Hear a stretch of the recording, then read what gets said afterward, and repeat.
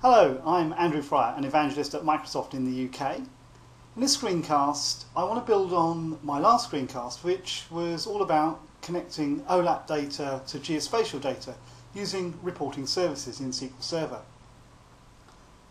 You may remember, if you watched that one, that I managed to colour code a map of the United States based on some olap sales data and plot that on the map, as you can see in the finished report here. But I want to get a bit more detail in this report, and wouldn't it be good if I could click on one of these state icons and find out what's happening in each sales territory, much in the same way as we can drill down in olap data. So I want to show you how to do that. So I'm going to go back to my reporting site, and from here I can select the Documents tab to bring up the Office ribbon, and I can create a new document. In this case I want to create a new Report Builder report.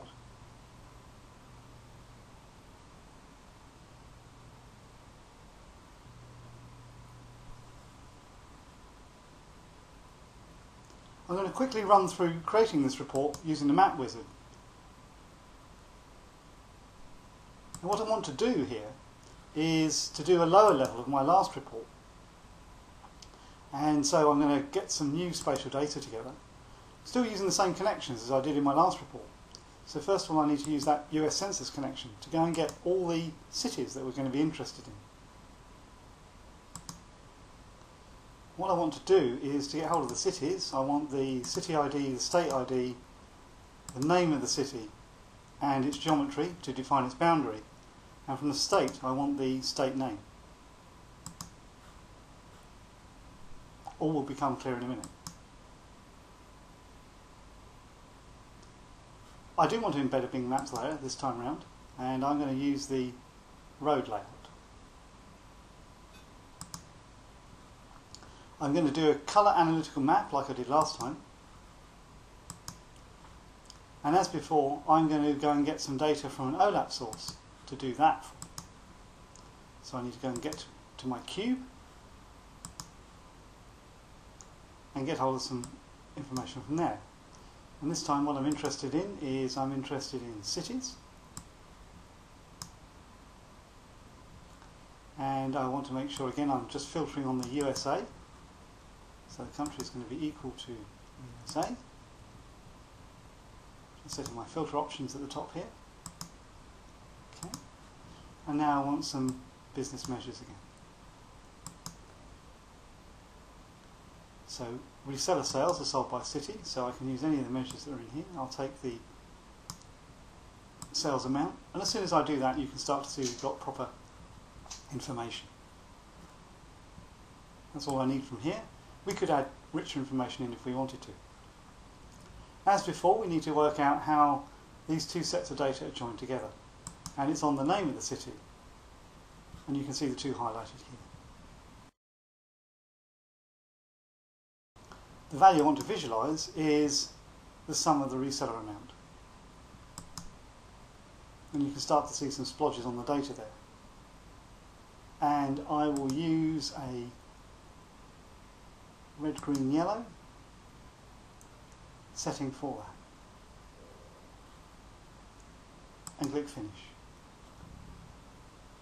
Probably want to make all this a bit bigger, so I'm going to get hold of the control and make the map nice and big so we can see what's going on.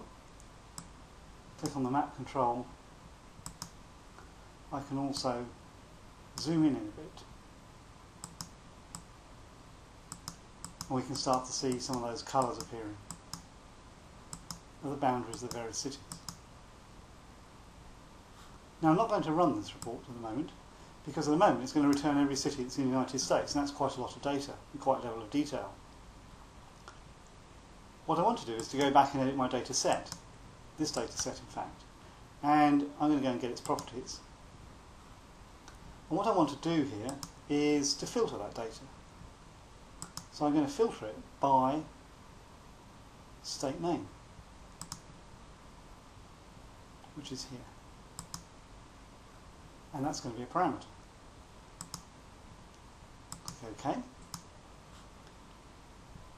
And now you should see that I've got a parameter up here called state name, and I'm going to look at its properties. I don't want to allow any blank values, and I actually want to hide the parameter because we're not actually going to use it. What I am going to do is set a default value. And I'm going to add a value in of Florida. So if we don't pass the parameter in, it will default to Florida. And I should be able to run that report now. And there we are. And it looks like we've only got a small part of Florida, but you can get the idea of what's going on. So I just need to go back and refine what I'm doing here. And this is going to take you a little bit of experimentation to get the size of the states that you want on your map. That's probably overdone it now. One more go.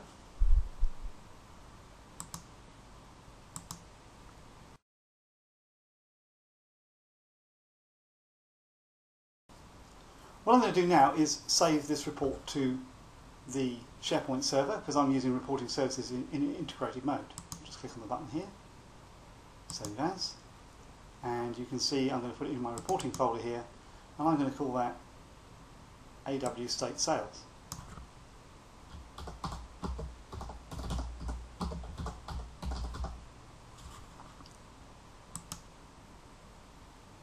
That's fine. I'll just minimise this for a minute. If I go back to my SharePoint portal now and refresh the page, you can see we've got the new report here. So what I want to do now is modify the report I created last time to be able to call this report based on the value of a state.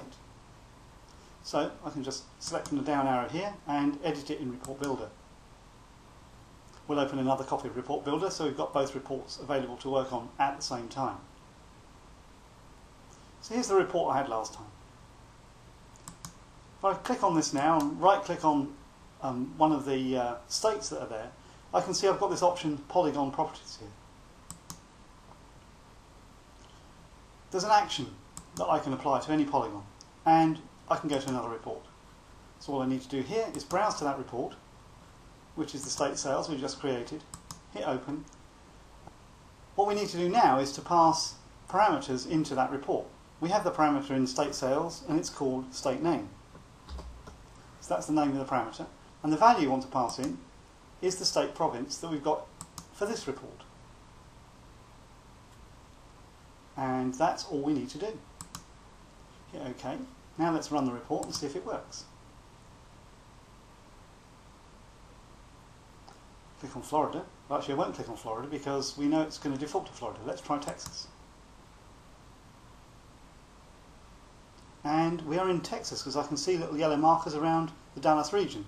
Now that's not the best use of mapping data you'll ever see in the world, but it does give you an idea from the little green and red splodges that we've got here that it is possible to do this pretty quickly and that reporting services does integrate pretty well with olap data considering that they've come from two different sources. And moreover, users can do this themselves with a little bit of training. I've been Andrew Fryer. Thank you very much for listening.